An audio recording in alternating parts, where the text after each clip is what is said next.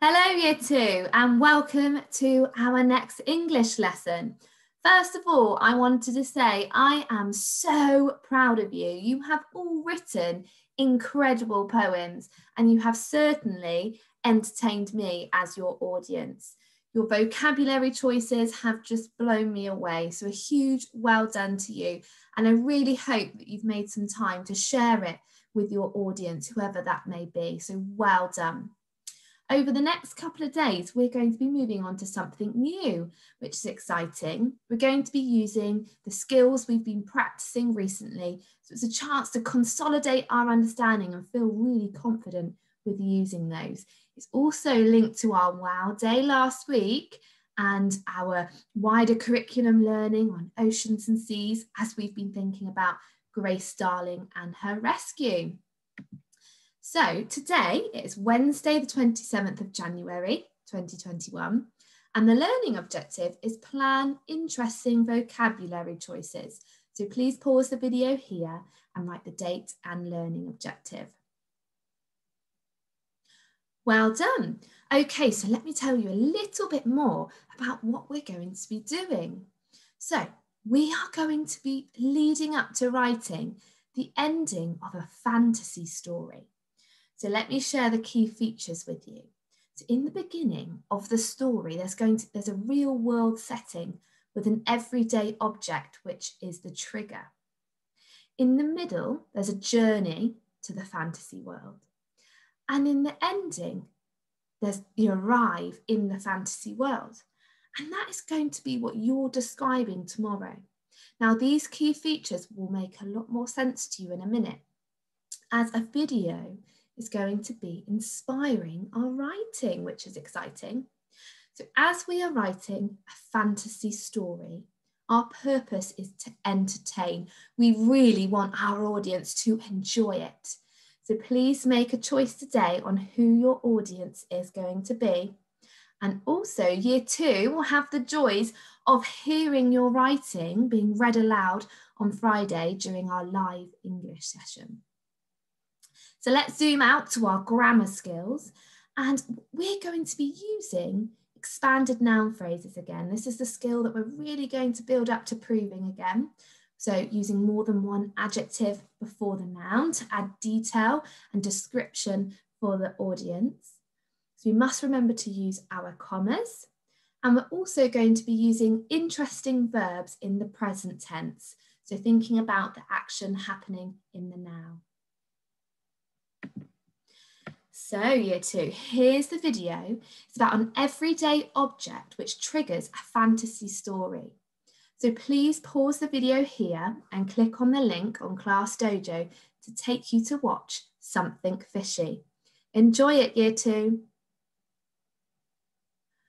Well done. Well, I hope you enjoyed watching the video that's going to be inspiring our story writing. So I've got some questions here to prompt your discussions at home or in the classroom. What is the real world trigger? What is the journey? And where does the character arrive? What type of setting is it?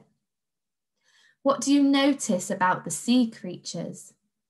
And I wonder if you can retell the story, so what you've watched in the video, identifying the beginning, middle, and ending, and picking out any significant features.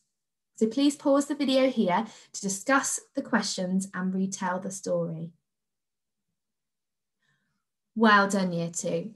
So I noticed that the real world trigger was the washing machine, and the journey was quite short, wasn't it? So the character went through the washing machine and she arrived in an underwater world. And in the underwater world, the sea creatures were made from her washing, weren't they? So I hope you had fun retelling the story as well.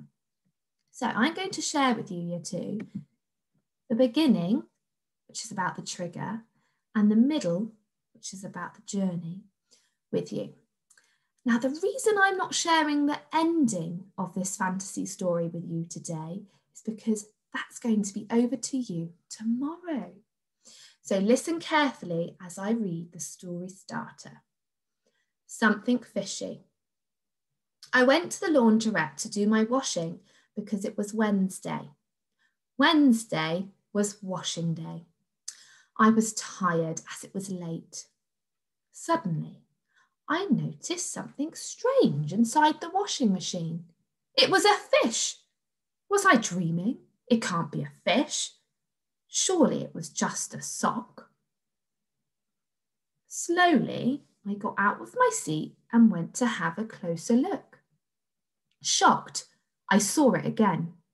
My sock had transformed into a fish, and there were schools of them. Did I own that many socks? After that, I opened the door. Carefully, I reached out and touched the bubble of water leading to the underwater world. Then,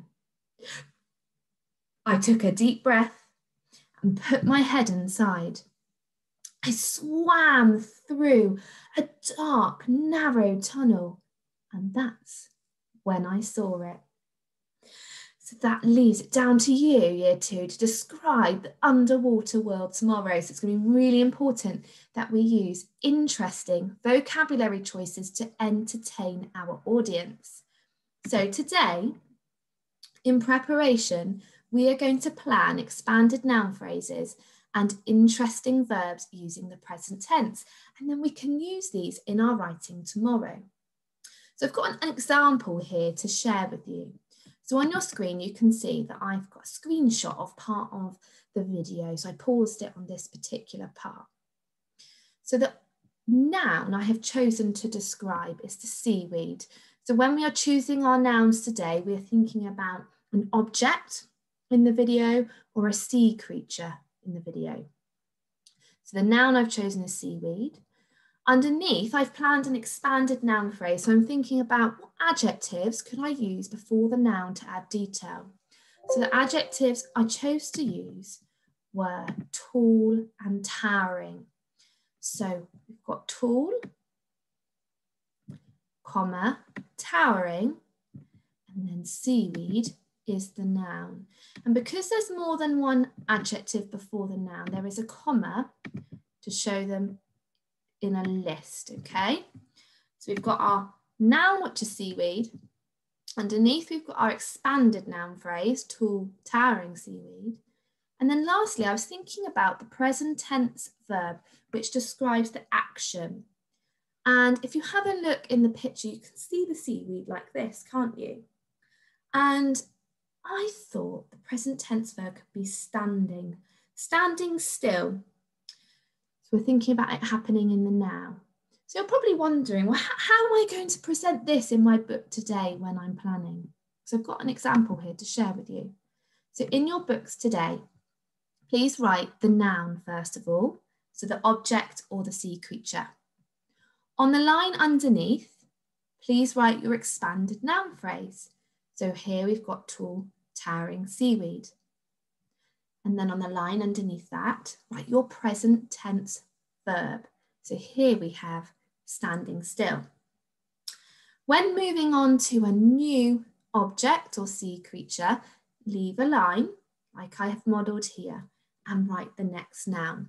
So the next noun that we're going to be thinking about together is the sockfish. As you may have already seen, the fish were made from socks.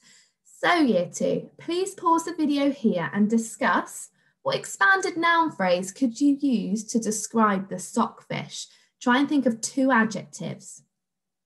Once you've discussed your expanded noun phrase, have a think about how the socks were moving. What action were they making? Try and describe it using a present tense verb. Well done, Year 2.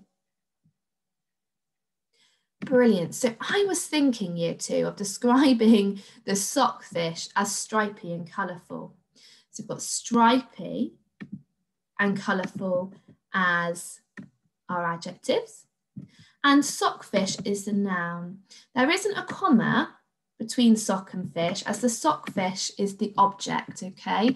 So there is only one comma separating the adjectives, as you can see here. So I was thinking about those sockfish and how were they moving? And I went for dart up and down. Okay, because they were whizzing around, weren't they? Oh, whiz, that's another word. So stockfish, stripy, colourful stockfish, dart up and down. Brilliant, thanks for your help Year 2. Okay, now we're going to have a think about the hat turtles. You may have noticed that the turtles were made out of hats. So I wonder if you can pause the video here and think of an interesting expanded noun phrase to describe the hat turtles, and also think about the action they were making. So please pause the video here to discuss your ideas. Amazing Year 2. Okay, so let me share my thinking with you. So the object is, and the sea creature is the hat turtles. And I've chosen to describe the hat turtles as small and woolly. So we've got small woolly hat turtles. I was thinking about how they're moving, and turtles can be rather slow, can't they? So I've gone for swim, pass slowly. So I've used an adverb there to add detail to my verb. Okay, so this morning, Year 2, your task is to plan expanded noun phrases and interesting verbs using the present tense. And please present your writing in the same way that I have modelled to you this morning. As you can see on your screen, there is a word bank to help you if you would like to use it. You don't have to, it's entirely up to you. I've noted some nouns that you might choose to describe. So we've got seaweed, stockfish, hat turtles, t-shirt, octopus, water, sunlight, but I'm sure you'll think of lots of others. There are also some examples of present tense verbs which describe the action, like drift, swim, glide, float, dart, spin, whirl, rush, dance, travel. But again, I'm sure you'll think of your own as well. Like I thought of whiz this morning, didn't I, instead of dart? So please plan ready for your writing tomorrow. And when you have finished planning, please review and edit spelling, punctuation, particularly thinking about commas and expanded noun phrases, as you shouldn't have capital letters and full stops today, as we're just planning groups of words rather than writing sentences. And review your word choices to make improvements. So it might be that when you're finished, you have another look and you think, could I have used a more interesting word choice than the one I've planned here? So it'd be great to reflect on your writing. I really look forward to seeing your interesting vocabulary choices Year 2, as I know you're doing an amazing job with these already this week. Well done Year 2.